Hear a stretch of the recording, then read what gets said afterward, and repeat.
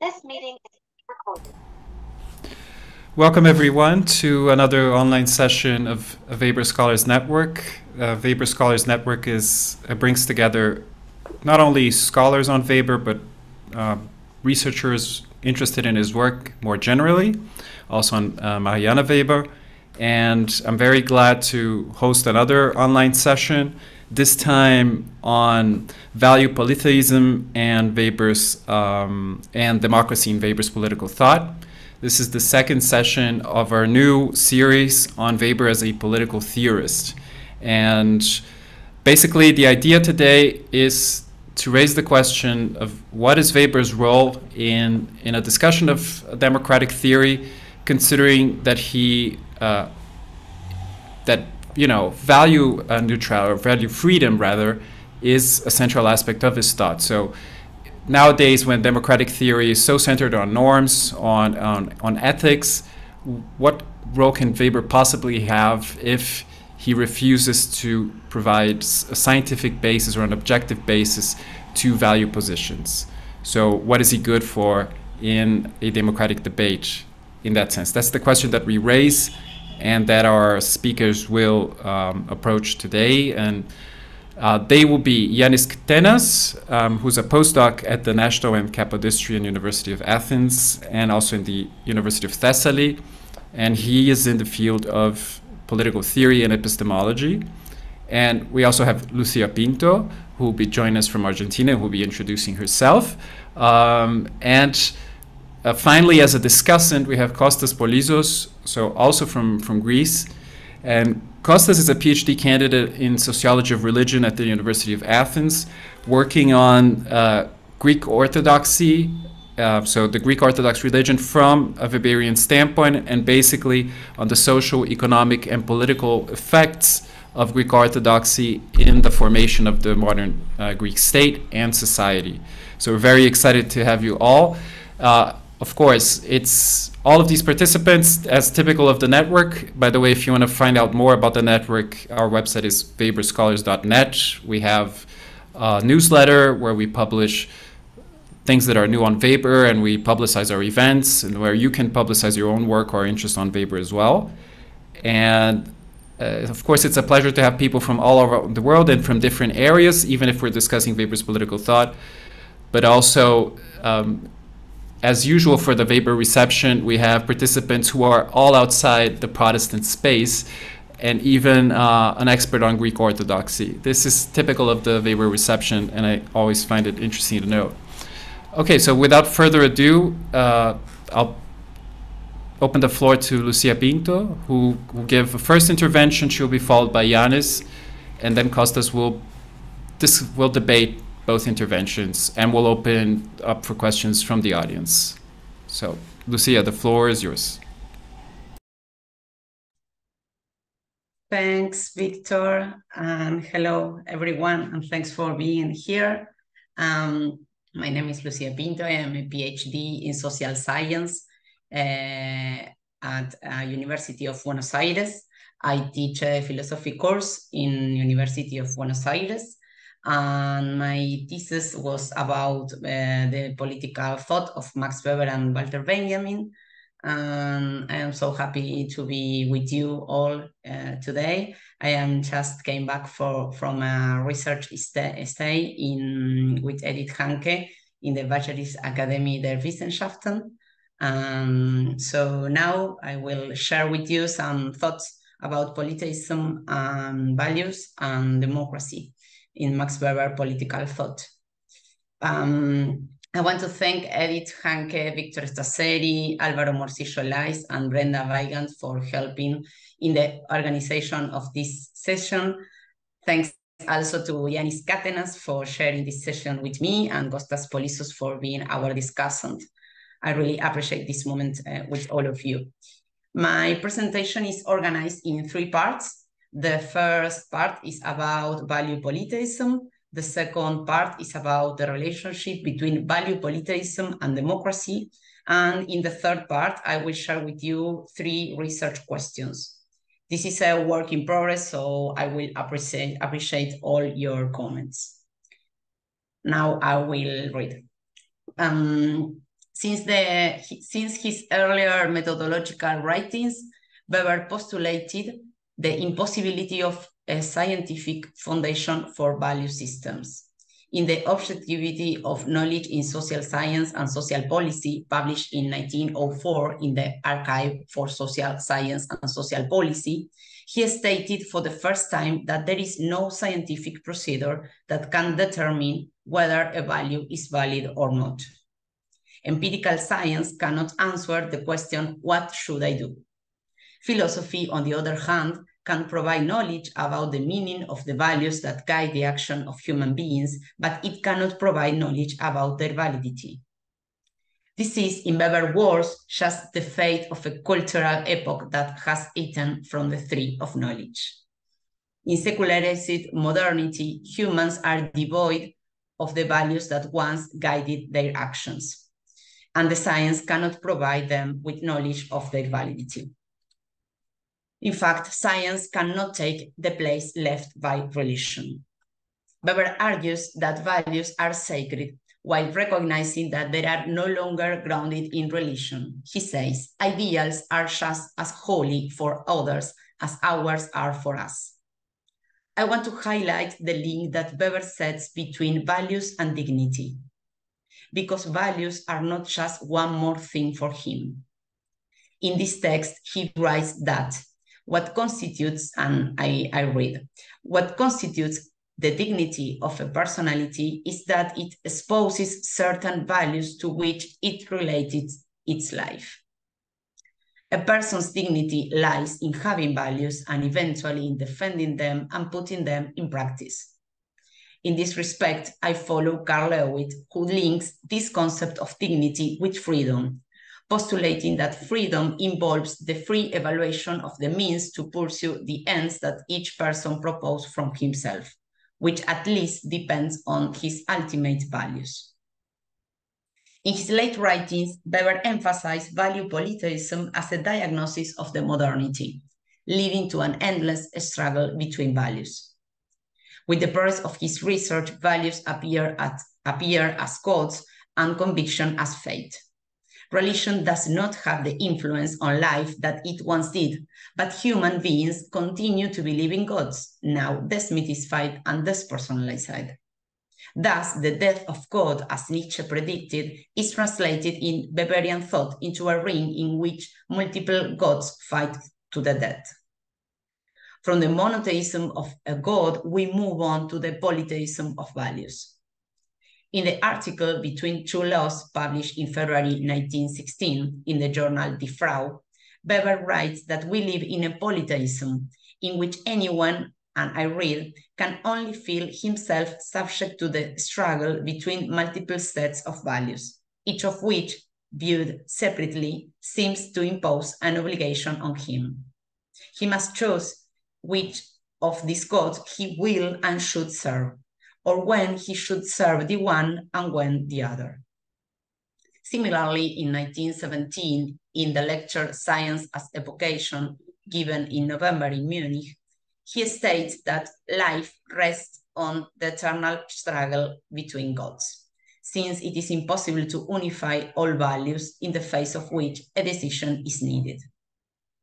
Also, in the same year, he published The Meaning of the Value Freedom in the Sociological and Economic Science in the journal Logos. And he writes that modernity is characterized by an absolute polytheism, in which we witness a struggle between irreconcilable values against which only a personal choice is needed. In other words, the irresolvable conflict between ultimate values is a statement that remains unchanged throughout his work. So, what is the relationship between values polytheism and democracy? As Edith Hanke showed a few weeks ago in the opening session, there is not a handy definition of democracy in Weber's late work. I would like to go back to the fourth thesis of Edith Hanke, which is, for Max Weber, democracy is not a concept of value.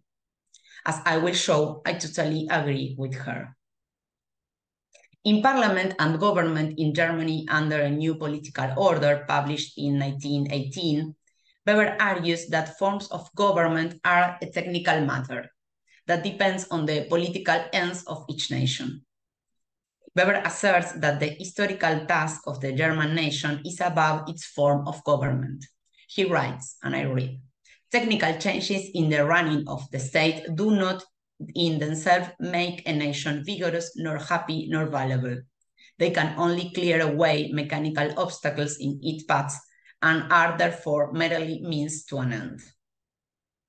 If in 1918 the most convenient form of government for Germany was parliamentary monarchy, in 1919, once the war is lost and the monarchy is defeated, that will change. In the lecture Politics as Vocation, given in January in Munich, and in the President of the Reich, published in February in Berliner Zeitung, he stands for a plebiscitary leadership democracy. In the President of the Reich, he gives 7 arguments in defense of that form of government. All these arguments considered, Weber argues for the strengthening of the president for the sake of national unity, as a counterbalance to the fragmentary character of parliamentary representation, and to give him sufficient authority to implement the necessary economic reforms. He understands that the genuine democracy is based on direct election and, in his words, subordination to leaders one has chosen from oneself. So, in 1918 and in 1919, the end is the same, the German nation. But if the context changes, Weber tells us the means might change with it. In this sense, democracy as a form of government can be understood as a technique, not as a value. Now, how should we understand this plebiscitary leadership democracy? Particularly, what is the relationship between the president and the people, the relationship between rulers and ruled in this plebiscitary democracy? Wolfgang Monsen defines Weber's option for plebiscitary leadership democracy as the gesture of a desperate liberal, concerned with the preservation of individual creativity and personal values, by virtue of which he opts for political leaderships and defines democracy as a mere process of selecting leaders, which separates it from the liberal democratic order. From the point of view of José María González García, Weber does not move away, but rather subscribes to the liberal incoherence between the individual as a moral subject and as a political subject. The universal demand that all individuals choose freely, autonomously, and responsibly the ultimate ends of their lives coexists with an elitist political model in which the electorate assumes a passive role of selecting the plebiscitary leader, who is the one who effectively decides. I agree with González García and consider that these features are present in Weber's thought, in which politics is made by the leaders. He supports the extension of, Weber supports the extension of suffrage that took place in Germany after the First World War, and he's very concerned about individual freedom. However, the participation of the masses is not on the podium of his arguments, but rather the strengthening of the leaders. Additionally, it is important to note that although it is true that popular participation is not a concern for Weber, it doesn't mean that the freedom of the politician can be to the detriment of civil liberties. Everyone must choose the ultimate ends of his life, and that the government must respect subjective rights. This is so clear in Weber. Against autocratic government in the President of the Reich, Weber says, and I read, "Let us ensure that the President of the Reich sees the prospect of the gallows as the reward awaiting any attempt to interfere with the laws or to govern autocratically." In this sense, Weber's option for presidentialism, different from the parliamentarism proposed 1 year earlier, is based on the similar argument: the need to strengthen political leaderships so they can give meaning to history, to give the nation to need to increase politicians' margins of freedom. Why Weber opts here for the plebiscitary leadership and abandons his idea of parliamentarism? Was this the only option? I think the answer is no. David Beetham argues that the choice for the plebiscitary president lies in the need to provide a solution to the problems inherent in capitalist society. Between 1918 and 1919, there were several attempts by the left to seize power. Weber, faced with the possibility that social tension will be reproduced in parliament, opted for a leadership that could ensure the course of capitalism in a Germany deeply burdened after the war. In his argument in 1919, he says that the president must, and I read, lay down the economic order of the future. In a critical time, such as the post-war, it seems that the unity of nation is not only above all the other values, but is the only value. The struggle of values that before should have taken place in the parliament is vanished in a critical time. So now, based on this insight, I have 3 questions to discuss with you. The first, in Weber's works, the analysis of a form of government doesn't take place out of nowhere, but in historical context marked by a specific debate. The context of 1919 is different from that of 1918, and so are his proposal. In 1918, the parliament must officiate as the place for the selection of political leaders. In 1919, in the absence of the figure of the Kaiser, leaders elected directly by the people are required. If the aim of this event is to think about Max Weber as a political theorist with an interrogation mark, can we think that this gesture of thinking what politics can do in each context is one of the elements of his political theory? In other words, I think Weber asked what politics can do in the face of the circumstances. Making this question and finding thoughtfully answer is just doing political theory. The fact of changing the answer depending on the circumstances is part of his political theory. If we ask this question in our present, what politics can do in the face of the circumstances, I think we would find another answer that Weber did. But his diagnosis of value polytheism can be one of the most important elements of his political theory that allow us in the 21st century to think of a concept of democracy that is broader than his concept. Can we conceive a wider concept of democracy that is not only the legitimated domination of leaders, but the action of social and political movements which wish to influence leaders' decision-making? Value polytheism can also give us some significant elements to think about our contemporary democracies.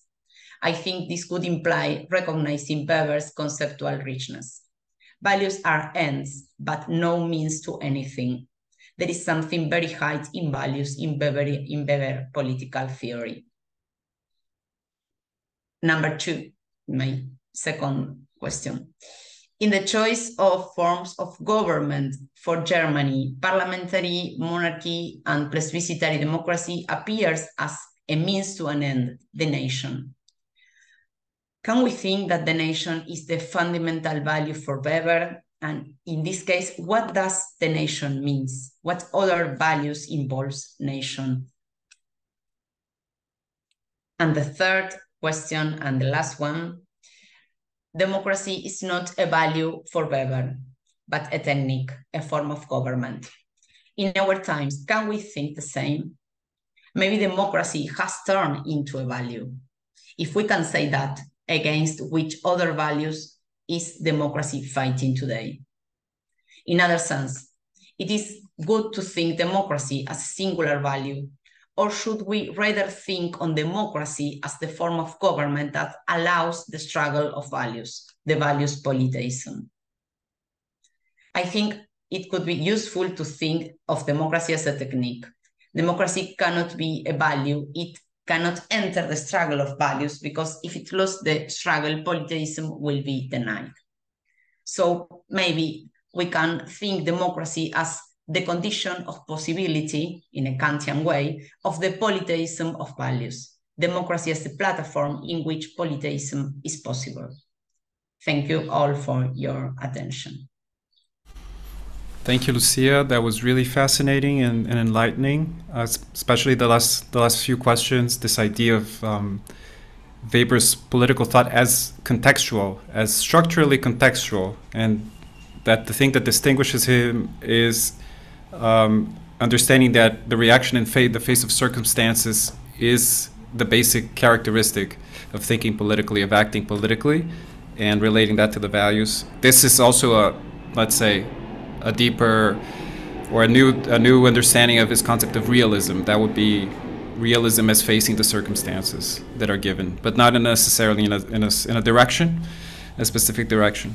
Very, very interesting, but I'll stop here, and now we will listen to Yannis's intervention. So Yannis, the floor is yours. Yes, thank you, Victor. So I have prepared the text. I'm going to read this text, and then maybe we could discuss more freely. I'm really glad to find myself in such a nice company in order to discuss a topic that has been puzzling me for quite a few years now. I fully support Edith's and Victor's idea that we should explore the possibilities of reading Weber as a political thinker, a series of possibilities that have been partly blocked due to the sociologization of Weber operated by Parsons, and also due to the widely misunderstood call for Wertfreiheit. I think that the two topics, value polytheism and politics, can be fruitfully connected. So let's get started. Lucía has already provided us with a very solid ground on what Weber meant when he spoke of the polytheism of values, so I'm not going to repeat all the things he focused on. I just want to give a short definition of what I perceive value polytheism to be. According to Weber, there are various values, that is to say, various guiding principles that orient human action. These principles are not only numerous and different, they also oppose each other, at least potentially, and at least from a certain point on. So Lucía read this very interesting passage from between two laws. I'm not gonna repeat it, but I want to start from a little earlier than she did. There, Weber says, the old sober empiricist John Stuart Mill once said that simply on the basis of experience, no one would ever arrive at the existence of one God. And it seems to me certainly not a God of goodness, but at polytheism. And then there is a very similar passage in other more famous essay about the meaning of value freedom. I'm not going to read the whole thing, but just the first sentence again. As old Mill has remarked, any empirical observation of these facts would make one realize that the only metaphysics that fits them is that of absolute polytheism. So let us open a parenthesis here and note that, in a way, this emphasis on the empirical basis of value polytheism, Weber writes simply on the basis of experience, leaves open the possibility for a different philosophical, let's say, for example, resolution of the value conflict. The philosopher Max Scheler at the time tried to provide such a classification of values. In a certain manner, Weber seems not to exclude such a possibility. He just says that we, as social scientists, have to stick to the experience, and that such philosophical resolutions of value conflicts, even if possible, don't really matter for us, as there can be no scientific answer to the problem. However, my opinion is that Weber doesn't really believe that these conflicts could actually ever be resolved, even philosophically. Because if he did, large parts of his epistemology would not make a lot of sense. But let me close this parenthesis here, and we can discuss this subject later on if we want. In any case, The idea of value polytheism means that you cannot satisfy at the same time all the different principles that could guide human action. You just can't optimize at the same time freedom, economic growth, equality, national pride, public health, etc. This means, according to Weber, that you have to either make a sacrifice of one value in favor of another, either to perform a kind of compromise. This idea of sacrifice is fundamental here. If one wants to respect Venus, the goddess of love, they often have to be disrespectful towards Mars, the god of war, and vice versa.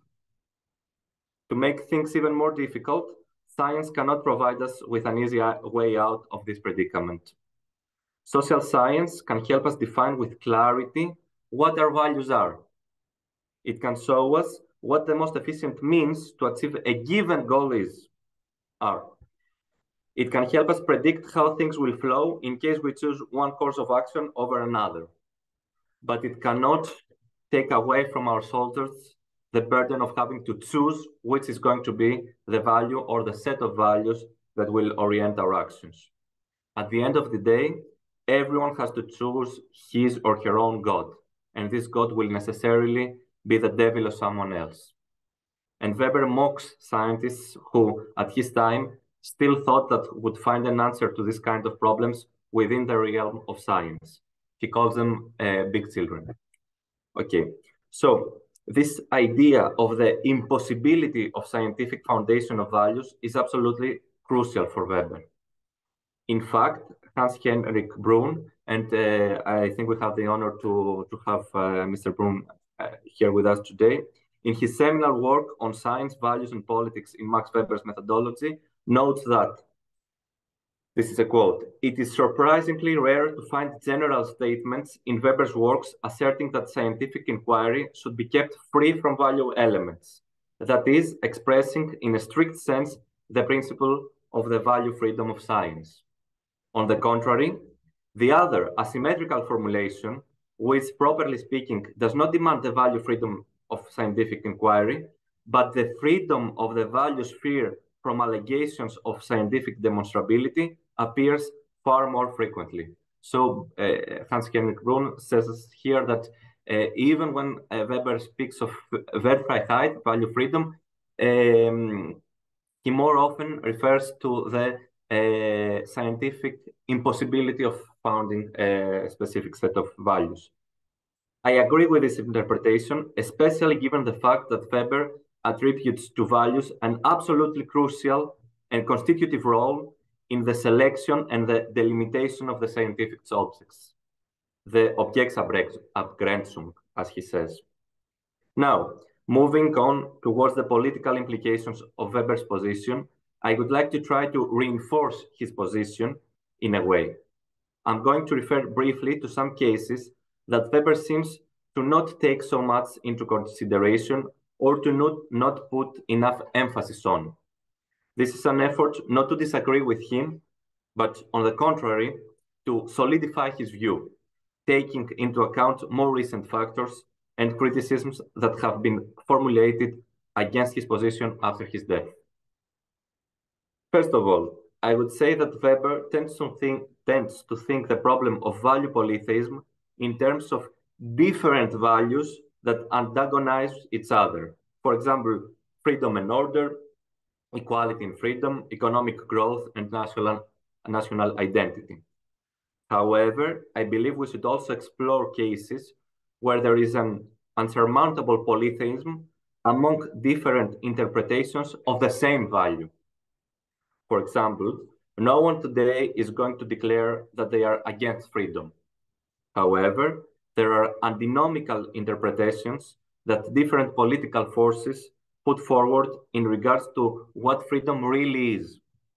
To give a recent example, during the pandemic, there were people that suggested freedom means not to be vaccinated, as well as others who proposed vaccination as a way of reclaiming freedom. So my point here is that you can have a sort of polytheism, not only among different values, but among different interpretations, antagonistic interpretations of the same value. Second of all, I would like to try to answer one of the most serious counter-arguments that have been formulated against Weber's position. This argument is to be found in the writings of Raymond Boudon, a conservative French sociologist and philosopher who highly appreciated Weber's work. Despite his admiration for Weber, Boudon claims that there are some things that are irreversible in human history. For example, once human rights have emerged historically, you cannot go back. And even in the cases that we can spot a regression, Boudon says, we are in position to judge this as a regression exactly because some universal norms have been established. For example, no one can argue rationally in favor of slavery today. And this is a sign for Boudon that some values can be rationally or even scientifically founded. However, I would say that even if we accept some values as undisputable, and both Weber, I, and I guess everyone in this Zoom session do accept human rights, even if we think that this acceptance comes through political engagement and cultural formation, not through scientific demonstration, even then, there is a polytheistic aspect regarding the ways in which these values are to be practically applied. So even if we accept there are unconditional values, there is always a value polytheism, a polytheistic aspect in terms of the ways these values are to be practically applied and enforced. What does it mean to respect human rights? Does it mean that we provide to some people the choice of not getting vaccinated? Or does it mean that we get everyone vaccinated in order to protect the most vulnerable among us? Does it mean that we support Ukraine in the battlefield, or that we adopt a prudent stance, as Jürgen Habermas suggested, in order not to culminate the war?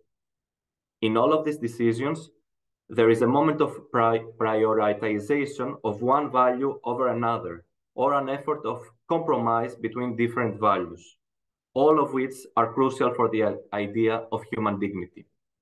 And while I personally have a clear answer on those questions, I do not think that this answer is scientifically demonstrable or the only rational one.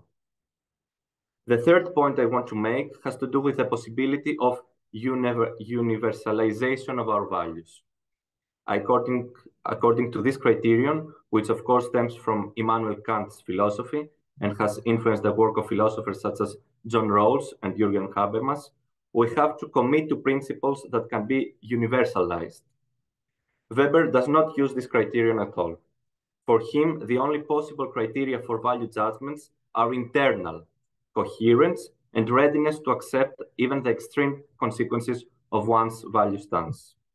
I will come back at this briefly later on. Now, although I do not share Kant's opinion on the existence of a unique human reason, I do believe that the universality of one's position makes them more persuasive and thus stronger and more preferable for those who want to care for other people too. However, I would suggest that even if we discard the obviously non-universal sets of values, such as Nazism or extreme nationalism, even then, we are always still left with more than one value choices that demand to be universalized and contradict each other, demanding the at least partial sacrifice of the other.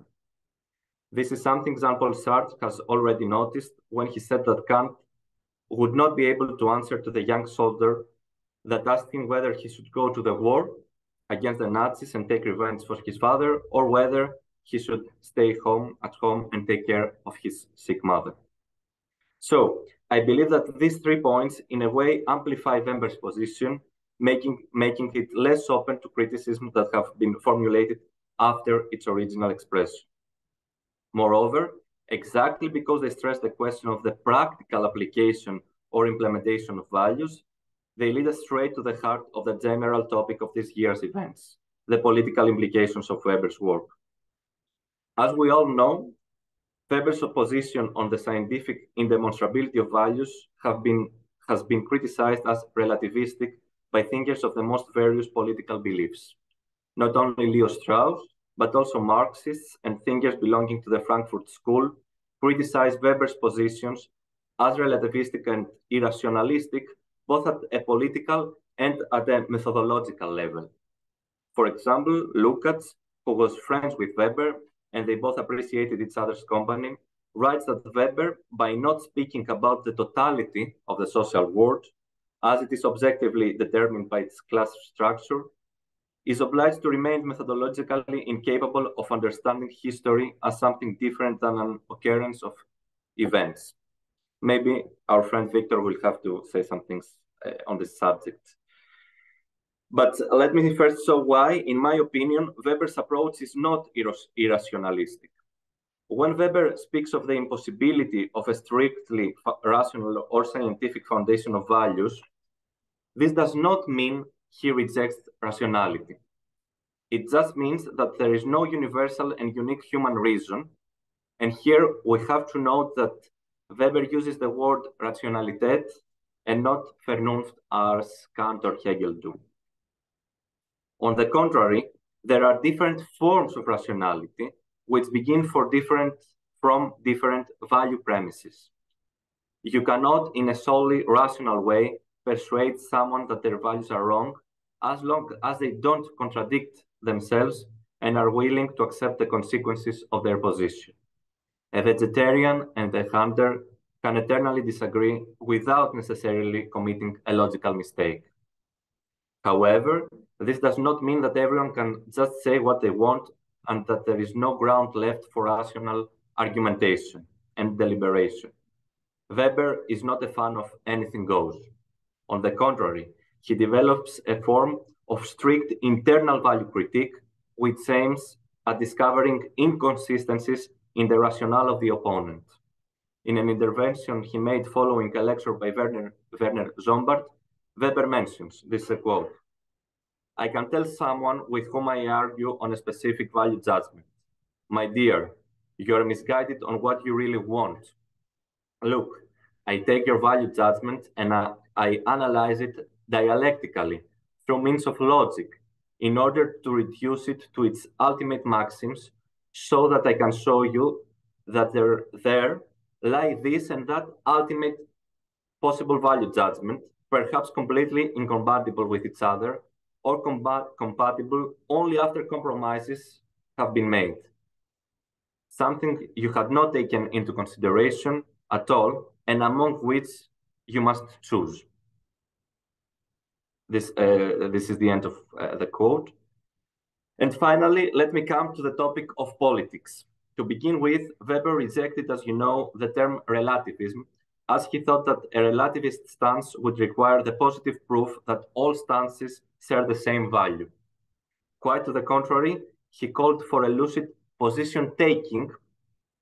He called for the commitment and the engagement in ethico-political values that give meaning and dignity. Lucía already stressed this fundamental dimension of dignity in the otherwise meaningless life, in this meaningless universe. In a way, we could argue that politics has meaning exactly insofar as there is no scientifically proven answer to the ever-occurring problems of our common life. If there was a scientific way to demonstrate once and for all how should we live our lives, what would be the point of political confrontation, deliberation, debate, and struggle? We should just wait for the experts to solve the riddle and then just figure out ways of applying their findings. The dream of a scientific organization of social life, which can be found in early socialists, such as Saint-Simon, but also in some parts of Marxist or Leninist literature, is, according to Weber, unattainable. There can be no replacement of the government of people by the scientifically organized administration of things. However, this means we can interpret value polytheism as the guarantee of the permanence of politics, of the permanence of the irreducibility of debate, disagreement, and conflict over the affairs of the polis. There can be no absolute political science imposing its conclusions upon the life of citizens via the appropriate means in a sort of social mechanics. science, Weber used to say, citing Tolstoy, will never be able to respond to the perhaps most fundamental question: how should we live our lives? This being the case, a variety of opinions, points of view, approaches, desires, and interests always lie at the heart of the political. In this context, we can also better understand, I believe, Weber's positions on university teaching and on the abstention of professors from articulating value judgments in class. This is a subject that is, of course, related, but to my mind, not identical with value polytheism, and it has to be discussed against the background of Weber's critique against the Kathedersozialisten. I'm not going to do so now. However, let me finish here with an incident from Weber's personal life, narrated by Paul Honigheim. So Honigheim says, Weber is somewhere and he's having an intense conversation and disagreement over political issues with some of his friends and colleagues. Then he observes some of his students entering the space and he suddenly stops speaking. When the company asks him to continue, he refuses, making the argument that his students, due to their relationship, will tend to think that his personal opinions are scientific facts. I think that after what we have said here, we could argue that his reaction was driven not by lack of interest in politics, but exactly by respect towards politics. He wanted his students to be able to develop their own political judgment and not surrender in front of the opinion of an expert. Quite hard to find a more democratic approach in academic life than this, I believe. Thank you very much. Thank you, Yannis. Also a fantastic talk. I think you introduced different layers for us to face this question of the role of values in Weber's thinking about democracy, or thinking about democracy or democratic life with Weber. I like very much the idea. One layer would be the antagonistic interpretation of the values, that possibility. And another, the question of what does it mean to implement these values, where you also have, and so I see this as kind of different layers, and you introduced others. This is really fascinating, and Yannis mentioned some examples from the pandemic, and I highly encourage everyone to read his material, thinking with Weber through the dilemmas, kind of ethical dilemmas that emerged in the pandemic. And every time that I hear this question, what are the humanities good for? That's the moment that I was thinking a lot about how Weber could have helped us to a certain extent to discuss those questions, at least to frame them better, right? Of course, if we're referring to current events, it's for me very hard not to think of what's happening in Israel-Palestine, where, for instance, the value of resistance is being mobilized on both sides, let's say. And I don't think also when we say that they're antagonistic interpretations that we need to necessarily say that they're equivalent.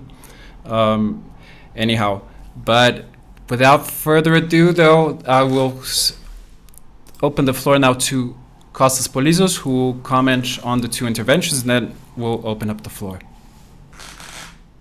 Well, thank you, everybody, for inviting me here to be the discussant, and especially thank you to Lucía and Yannis for their very, very interesting talks.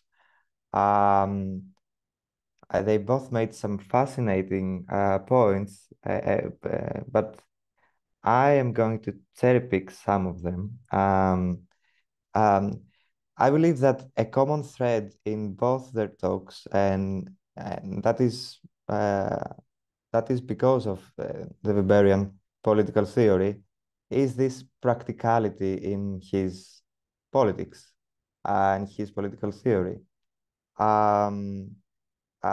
Lucía posed this idea that in the center of the political theory, of the Weberian political theory, is the question: what can politics do in the face of the circumstances and in the face of the changing circumstances? And especially his idea that democracy is not a value in itself, but a technique, a form of government that can be of service to certain to this or another value. And in Yannis's talk, this question of the practical application or implementation of values is a really important question.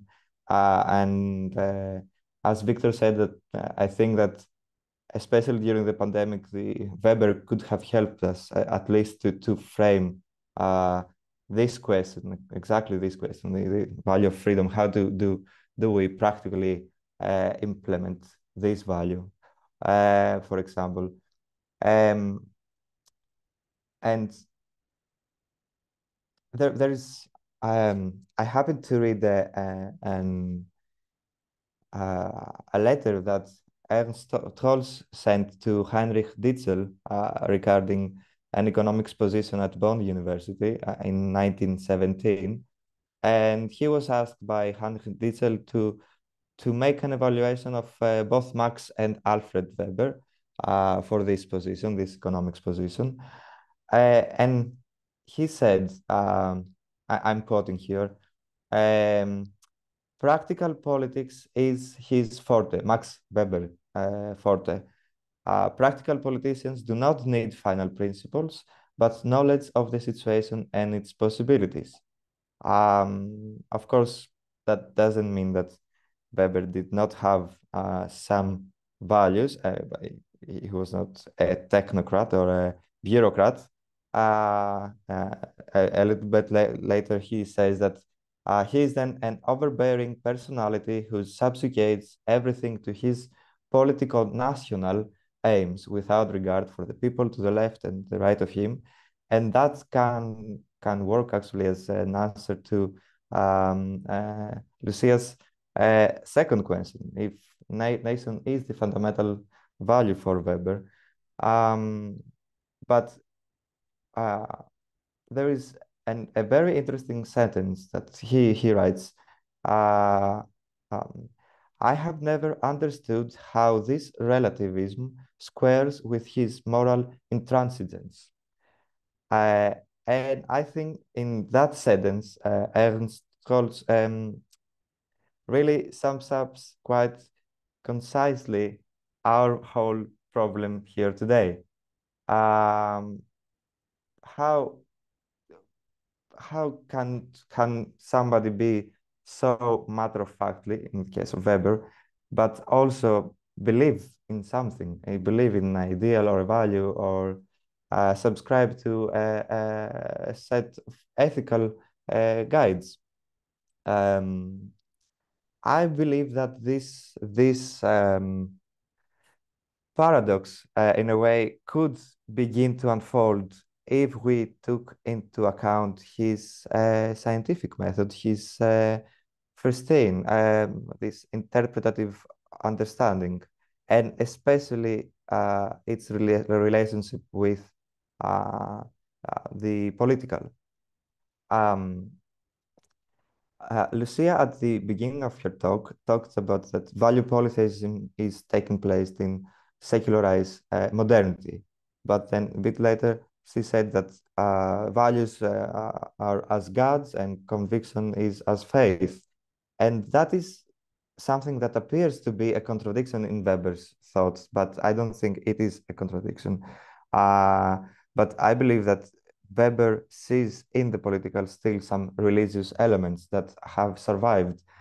And my hypothesis is that Weber, through this practical this point of view, this practical point of view that he has of politics, I think that he proposes the further rationalization of the political in the context of the secularization and disenchantment of the world, by removing or at least bringing into surface the remaining religious and theodicial elements from political thought and action.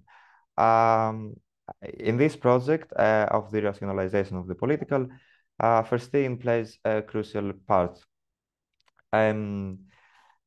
What I find very interesting in Weber is that he says again and again that we cannot avoid knowing about these conflicts, these conflicts of and struggles of between values.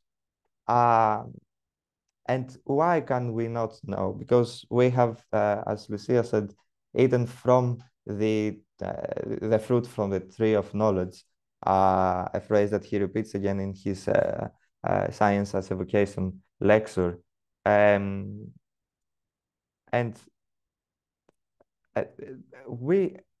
this awareness of these conflicts is inescapable for Weber, because it is part of this process of intellectualization to which we have been subject of for thousands of years.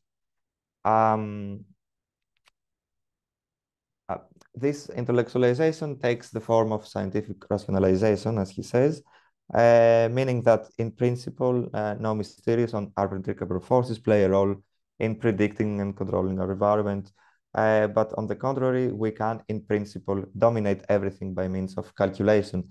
This is the so-called disenchantment of the world, a world which has lost its magic, and in which world there is no end, really, in which we can find the meaning or the answer to something or everything. But instead, its place, this final meaning backs out, and its place is occupied by this idea of progress. And progress is a process that knows really no end. So it seems that this is quite a bleak picture that Weber paints, but if science cannot serve as a rational foundation for values, what can it offer? He proposes some things, some services, both in his science as a vocation lecture, but also in his article regarding the meaning of value freedom in science. I want to highlight a service that science provides, according to Weber, and I think Weber highlights that too. This service is clarity. Science, Weber says that science can provide us with clarity. That is the awareness in terms of meaning of where from a practical standpoint begins, how can it unfold within a consistency, what are the means and their consequences when it is translated into political action, and so on and so forth. In a word, science, and I'm quoting Weber here, can compel the individual to give an account to himself of the ultimate meaning of his own conduct. Why then is clarity so highlighted by Weber? I believe because of this practicality in his mind, this practicality of the political, and because of the secularization of the world we live in a value polytheistic world, and this value polytheism is taking place not in the domain of the extraordinary beyond, but in the domain of everyday existence from a religious point of view, as he says. The interesting thing about and the crucial thing about that move from the beyond to the ordinary everyday is the fact that we enter the realm of periteklism, of routinization. Here, time plays an important role. If in the extraordinary of the beyond, time itself is suspended, when one sees the end of times in prophetic visions, or the stoppage or bypass of time in magical acts, in the routinized everyday, one strives for duration. There are no final acts here. To serve a god here in this realm means to serve him in a timely manner, to serve him continuously. To do this, I believe that one really needs, first thing, the method of interpretative understanding, because one must be able to understand the meaning of his action, and this action is taking place in time. And because it takes place in time, the action in service of a value can lead can in fact lead to some side effects in service of another value, of an opposing value. I believe that this standpoint that Weber argues for in his Science as a Vocation lecture echoes the characteristics of the ethics of responsibility that Weber argues for in his politics as a vocation lecture 2 years later. Excuse me. Here, one who subscribes to the ethics of responsibility must answer for the foreseeable consequences of one's action. Here too, one must achieve clarity. Excuse me.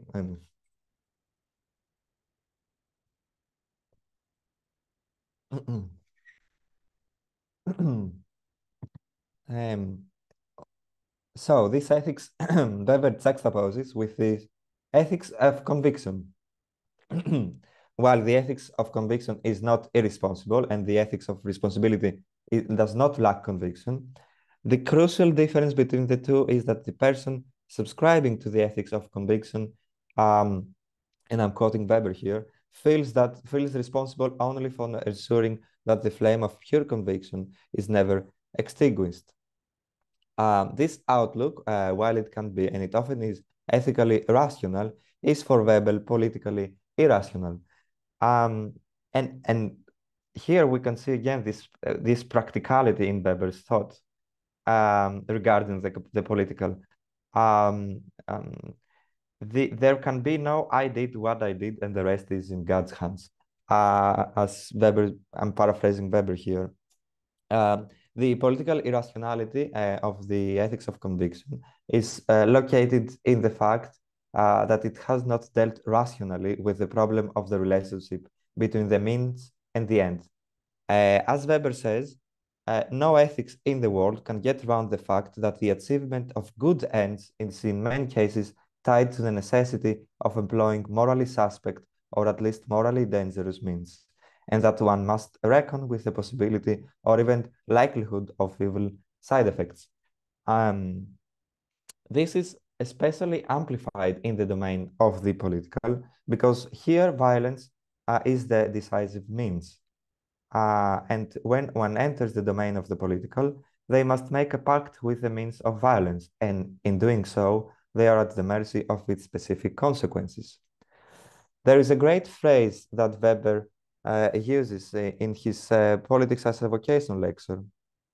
Anyone seeking, quoting Weber here, anyone seeking to save his own soul and the souls of others does not take the path of politics in order to reach his goal.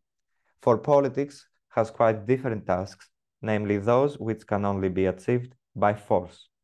Here, I believe it is the secularization of the political that Weber attempts to further. He doesn't have a problem with belief. Belief is at play, he argues, everywhere, both in the beyond and in the everyday existence and in the political. What is different is the relationship with time, and more specifically, the reintroduction of the problem of duration in the political.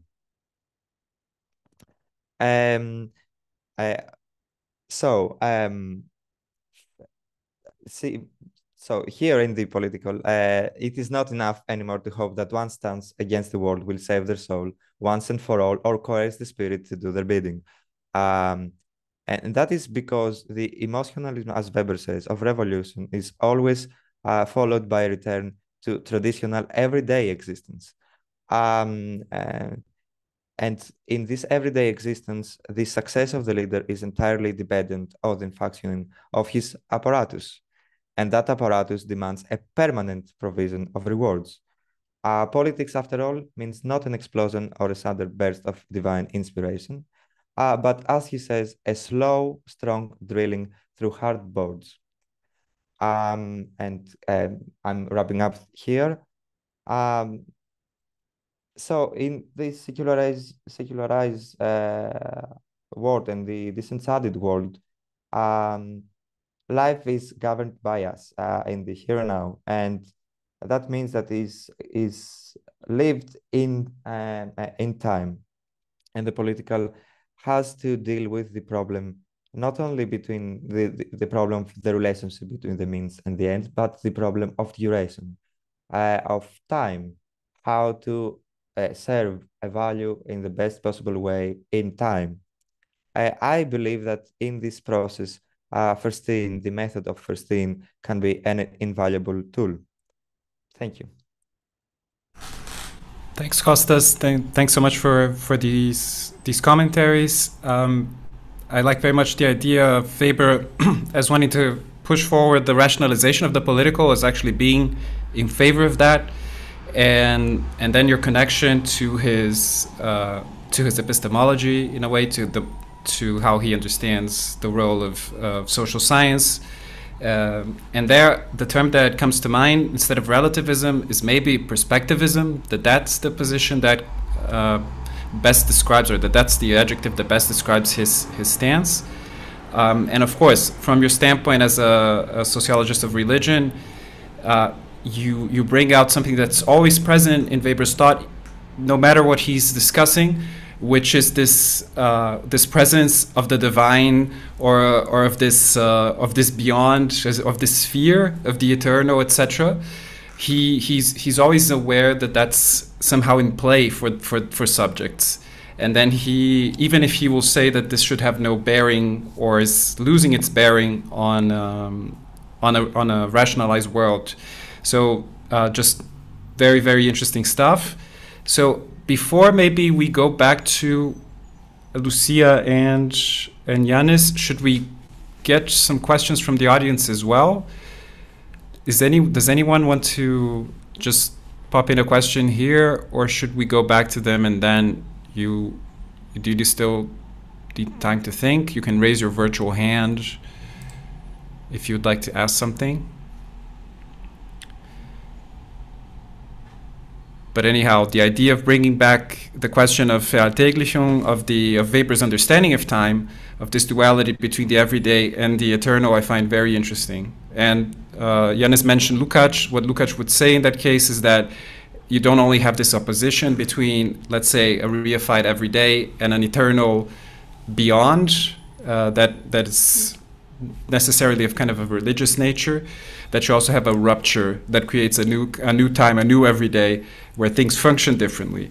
And it's no coincidence that Lukács' first text as a Marxist is called Tactics and Ethics, and I think he's in direct debate with Weber about all of this. But we will talk about that in another session for sure. So I don't see any virtual hands so far. I really think we should talk about Lucía's second question, which is, where is the nation in all of this for Weber? And I may come to that if nobody asks a question. All right, so I'll just make a point about this issue of the nation, just so that we don't forget that under all the other interesting topics that appear. Because despite what Weber writes about the nation or nationality and how that's constituted in economy and society, at least in the matter that he thinks, nation is almost as a presupposition, is like a structuring element of, is a given, right? Weber takes nationality as a collective, almost as a given, where individuals are inserted. And above all, he sees this becomes a very present reality, also in his political writings, because he connects nation to culture on one side and to political economy, right? So you have a nation state, which is also a political economic entity, and so the threat to the basis of that political economy, whether that's war, that's economic competition, is also a threat to the nation. And culture, of course, bears a role in both those aspects. It's connected to nationality in the way that he frames it. Weber sees the different cultures in terms of nationalities, not really as ethnicities, or at least he has a very ethnic understanding of nation, and that has a direct bearing in political economy, of course, because culture plays a role in the relationship to labor, in economic life. And the fact that he does this, Weber conceptualizes the nation and culture and embeds the nation in political economy in a time of imperialism. So in a time where you have very significant asymmetries between nation states that are competing, and you have the subjection of certain peoples or nation states to others who are more powerful. All of this somehow bleeds into his conception of nation. I think Weber not only thinks about the nation in a time of nationalism, but also in a time where nationalism and imperialism are connected. So those are the things that when Lucía raises the question of the nation comes to mind. But maybe if I can add another question as well is what happened? How does Weber help us when we have to defend democracy? And that's because Lucía raised this question of democracy as the condition of possibility of value, polytheism. What happens when a political force goes against that? Because that will also be the criticism to Weber, to the possible reaction of Weber to what happens in the Weimar Republic. And I'm, of course, very much thinking of concrete actors today, of right-wing actors that are openly against democracy, but still playing a part of this democratic form as it exists today. There's also the question of what happens when a democracy decides to oppress another democracy or another people, which, again, because for Weber that's such a given, the question that you're organized as a nation state is maybe falls through the cracks. How do we deal with that, right, in the case of war? All right, I threw all of that. I don't see any virtual hands. Let's go back to Lucía and Yannis, maybe for 5 minutes each, to just react to Costas' comments and to these questions. So Lucía, you'd be up now. Thank you. Thank you, Costas and Victor, for your comments. I don't think if I can answer all, but I can keep them for giving more thought. But just just a couple of things about the circumstances and the Weber as a political theorist who thinks in politics in his circumstances. I think that when I say that Weber asked himself what politics can do in the face of circumstances, I don't know. I have to give it more thought. But all the things you say have let me think a lot. I think it's something about the context, but getting back to what Victor says about the nation, there is one thing that still in the Max Weber political thought, that it's the nation. So what politics can do in the face of circumstance to defend the nation, and perhaps we can think in another value that it's came up today in Yannis and Costas speaking, is about the individual freedom. Yes, that how we connect this nation with the individual freedom that we can also think is a permanent value in Weber political thought.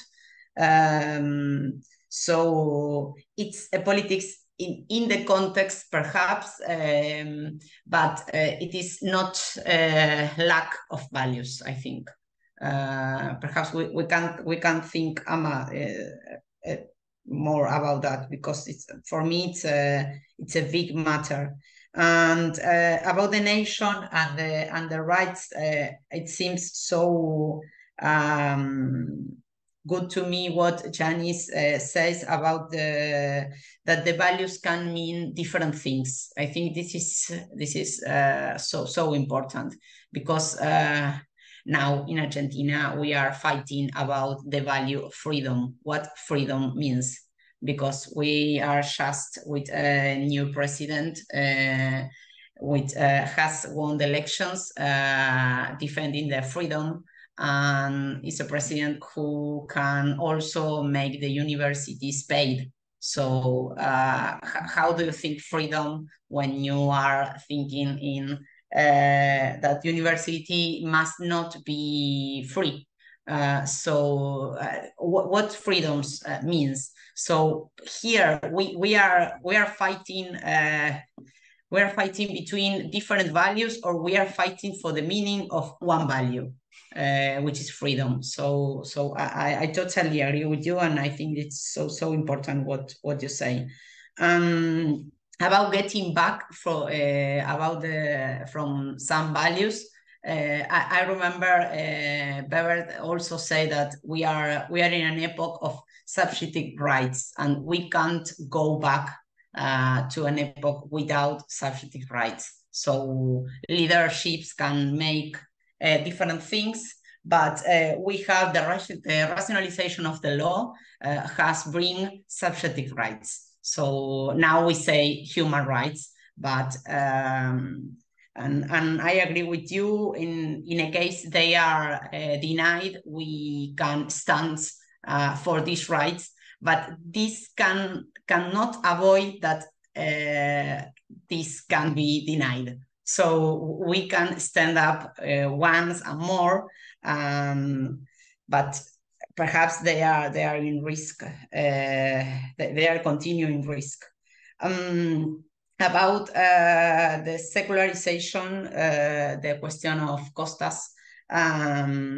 Yes, we live in a secularized modernity, and as Weber, when talks about values and compares with gods and the conviction with faith, so politicians have faith in values.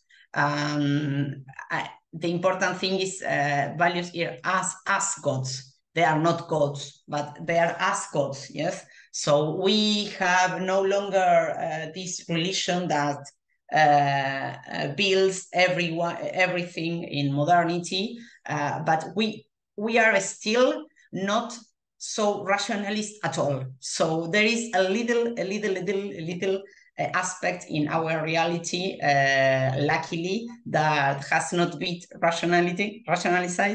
That is values. So we can believe, we can think in values, we can have faith in values, and that, I think, that doesn't mean that the making values true involves some rationality, because you have to think the means to get to these ends. So for me, I don't think that values and rationality are such in an opposite way. Yes, because there are some rationality that you need to make the values get realized, put in practice. But as religion, values for Weber cannot be scientific, founded by science. Sorry. So that you have another relationship between values and religion. But I think the topic of secularization, it's a big topic. And we have to also take in Blumenberg, Lowitz, Weber, Strauss, Schmidt. So there are a lot of authors that we have to account. And about the plebiscitary democracy as a technique, I think that this is the best option in this context for Weber. And I compare with the parliamentary to say, okay, 2 years ago, the best option was parliamentary, and now the best option is democracy, grounded in the same basic value as a nation. So perhaps we can say the democracy is not a value because it's not above all. It's not democracy or nothing. It's, yes, so this is in a context, plebiscitary democracy is an option. And in this way, the form of government are a technique, but does not mean that politics are a technique. Nothing more far away from here. Politics is not a technique for Weber. Politics is action, is a struggle, is the opportunity to give the word a meaning, needs the technique because politics cannot do without bureaucratization. Mass society cannot be governed without bureaucratization and science, but it is not technique. The problem is what politics are similar, get similar to technique, like Weber says in the text of parliamentarism. So I have, thanks Victor for your comments about the nation. They are so important for me. And the last, what happens when democracy is in risk, I share the worry with you, Victor. I think that these presentations lets me think about democracy as a technique, democracy as a value. And I haven't said, but it is so, I have to give them more thought, but perhaps we can say that democracy turns a value when it is in risk, because you have to stand for democracy just when democracy is in risk. So when everything is okay, democracy can be these rules and procedure that order the struggle of values. But when this struggle of values are not possible because democracy is in risk, you stand for democracy as a value itself. And I think that this is it can be one thing for thinking today. So thank you. Thanks, Lucía. Fantastic. So democracy turns into the value that is defended. Very, very interesting. Before I go to Yannis, I just wanted to let the audience know that Stephen Turner, who's here with us today, suggested we take a look at his review of another book that touches on the questions we were discussing today, which is Wendy Brown's Nihilistic Times, Thinking with Max Weber. We will probably make a session on the book, possibly with her, we'll see. But in his review, there are elements for our discussion. I'm just going to read a short quote here. Weber responded to the situation of value choice of his own time by demanding intellectual integrity above all. He used the practice of making value choices explicit as a way of clarifying the value commitments of students and others. So the practice of making value choices is part of his understanding of how values in political life relate, perhaps. So we'll go to Yannis. Hinak Bruz also has a question. Do you want to just ask the question, Hinak, in a brief manner before we go to Yannis and conclude? Yes, thank you. Okay. First, for all these three talks, very interesting. I have a question to Lucía Pinto. I would stress, as you did, that all what Weber says or writes on democracy has to be seen in the context, in the political context. And concerning to this, I would like to remember that his expression of plébiscitaire Führerdemokratie, donc plebiscitarian democracy by a leader, this appears only once in all his writings, and not in the political writings, but in the theoretical, in the Herrschaftstypologie. And my question to you is, why do you think there is a shift between Weber 1918 and 1919 concerning democracy and parliament? I think all what he explains in his great text on parliament in Germany, and what he's proposing for the new German constitution in 1918 and 1919 is on the same line. And when he is reflecting on the direct election of the president of the Reich, this is a reaction by him on the result of the first elections in 1919. And he is deceived by the non-transformation of the old political parties. And he wants to have a political shock, to transform the parties. And this he wants to do by the direct election of the president. I don't see I don't see a transformation or a modification of his political thinking on parliamentary democracy.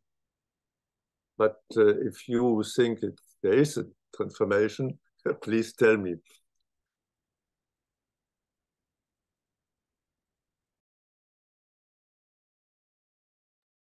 Thank you, Professor Bruns. I have wrote all you have said, and I will think on it. I just say that there is a different form of government Weber is suggesting. Perhaps what you say is that the principles are the same, and there are not such a change between parliamentarism and the plebiscitary democracy he's suggesting. But I think that the role of the people in the second text, in the President of the Reich, that has to vote for the president, is absent in the parliamentary form of government. So it seems to me that we have to think more about this relationship between leaders and peoples that are in the presidentialism form of government. But it's what you say, that it just appears once time is so important. Thank you. Thanks, Lucía. Hinak, we're running a little bit out of time, so I'll go back to Yannis so that he can have also about 5 to 10 minutes so that we wrap up. Okay, thank you very much, dear Victor, dear Costas. I'll try to be brief, but before that, just because, please allow me some, let's say, self-advertising. It's not irrelevant, but because Victor talked about the pandemic, and he had visited me in Vienna when I was writing this book on Weber and the pandemic. And this book came out in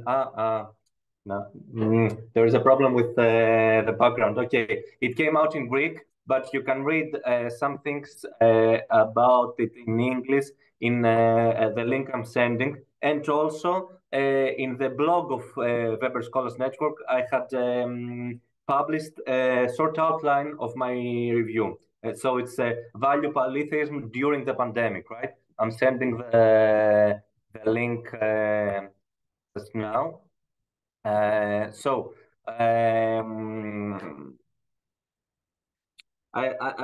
will try to make 3 points, actually, right? The one has to do with what Victor said about the different layers of value polytheism, or the different strata, let's say, of value polytheism. I think that's true, and I think that's true already in Weber's writings. It's not something I only bring up, okay? I provide a different dimension, but this is something that is there already in Weber writings. For example, you could say there are polytheistic aspects, meaning there can be no ultimate rational foundation of one answer or another in different layers in Weber's work, right? For example, when you have to choose between politics of conviction and politics of responsibility, as Costa said, of course, Weber seems to be more in favor of the politics of responsibility, but he has some respect for politics of conviction, given certain conditions, right? For example, when he visits the anarchist communities in this mountain in the mountain in which the book Weber and the Culture of Anarchy refers to, right? It's Ascona, yeah. Ascona, right? In Switzerland, yeah. He sees people living by the ethics of conviction, and he has a deep respect for them. Another layer could be, for example, when you have to choose between political engagement and personal or family life, for example, or when you have to choose between truth and other values. That's something very interesting because Weber says that I personally, with my work, I choose the value of truth. But there are people that would choose other values over truth, and this is not a rational, a completely rational procedure. And then there is a value polytheism inside each of these strata, right? Okay, so this, as far as it concerns the different strata. For example, if you choose the political life, then there is a battle of gods inside the political layer. Okay, so second of all, coming to Weber and democracy in a way. I was very interested in what both Lucía and Costas mentioned, that for Weber, democracy is a sort of apparatus or a form of technique and not a value per se, but it can be also, it can become a value. And I would say that's true, but also I would like to note that some aspects that perhaps are not democratic per se, but are fundamental for us today as part of democracy. For example, human rights are also fundamental for Weber, right? And I like what the translators of the classic edition of Weber political writings write in their preface, that Weber is a liberal without natural law, right? So he commits to these values, but he doesn't believe that they are founded in the nature of man or whatever. But this certain distance he has from democracy, we could at least say that democracy is not an absolute value for Weber, right? Sometimes we can go along with it, sometimes not. But this distance he has from democracy also allows him to see things with more clarity, more clearly, right? Because it's not something that you can never balance. So he has this critical distance that allows him to make some really deep observations.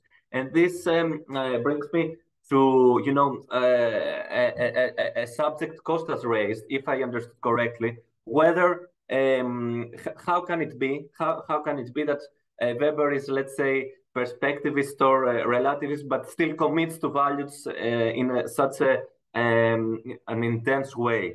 And I would say that sorry, Yannis, that was Ernst Trolls that said that. Yeah, his friend's notes, right? So he knew something. So I would say that when you philosophically you believe there is no absolute value, the one choice is that you go nihilistic and become, and begin to say nothing makes sense. The other option, perhaps the one Weber takes, is the one of integrity. So, Victor read this part of Stephen Turner's review, and there was this term of integrity, something very important for Weber, this intellectual and political also integrity, right? So the interpretation would be this: exactly because there is no absolute value, we have to, in a way, be honest and respect other people's values, and we cannot just sacrifice everything in favor of this non-existent ultimate values, right? And then a third point, before me moving on to the third point, I think this is something also very touching in Weber's personal life, right? The way he defends students of his with whom he disagrees politically, or the way he defends his Jewish friend, Robert Michels, right? That couldn't find a job in a university because he was Jewish, etc. And the third point I would like to make has to do, but only partial. I mean, it's a not a direct answer to the question of Weber and nation, but a comment from the side, let's say. In this book for the pandemic, I also tried to think about a point I made in my speech today. This relation of values with the possibility of universalization, right? And I'm not taking Kant's road. I do not believe that there is a unique human reason, but the values that can be universalized are more persuasive and thus stronger. And then I also make the claim that sometimes history can be used as a criterion for universalization, not in a Hegelian way, not in a Marxist way, but yes, thank you very much. It was perhaps similar, not Michel's. Thank you very much, dear Daniel. But yes, so history can be a criterion for universalization. In which way? It can help us see what values cannot be universalized. So in the early 20th century, or even more in the early 19th century, nationalism had a liberating potential, right? Now we do know that that's not true, and that you cannot universalize national values without bringing the whole humanity at risk. So that's another idea I'm working on, how you can have some criteria of universalization. But the thing is that, what I also try to point out, there will always be more than one universalizable values, right? So even if you use the universalization criterion, you still end up with polytheism. So this would be, yes, my comment on that. So yeah, thank you very much. Thank you, Yannis. That's a fantastic finish. So I'll wrap up today. I wanted to thank again our speakers, first of all, Lucía Pinto and Yannis Ktenas, and our discussant, Costas Polyzos. Again, you can go to weberscholars.net if you want more info on the network. Just one last word. We came back often to the question of rationality in Weber and the fact that there's not a unique concept of rationality, and how this is also a bearing on this discussion on values and on him as a political thinker. So maybe this is something we should make a topic of another session. And then I want to refer to the book from Patricia Lambruschini, also an Argentinian Weber scholar, which is called Las antinomías entre lo racional y irracional, so the antinomies of the rational and irrational, where she really goes into all the different concepts of rationality and irrationality in Weber and how plural they are and how complex that is and hard to pinpoint, actually. A book that we should try and circulate in English. As I would say, Yannis, your book on the pandemic, it would be great if we had that available in other languages. If you want to translate it to Portuguese somehow, let's discuss that. And just, okay, so final announcement, our next session will be on January 18th on Weber and democracy and the rule of law in Weber and Kelsen. And that will feature Stephen Turner, so a very special session indeed when we come back after the pause at the end of the year. So once again, thanks so much. Write us if you want to know more about the network at info@weberscholars.net, and have a great end of the year, everybody. Thank you. Sorry, do you want to say something, Yannis?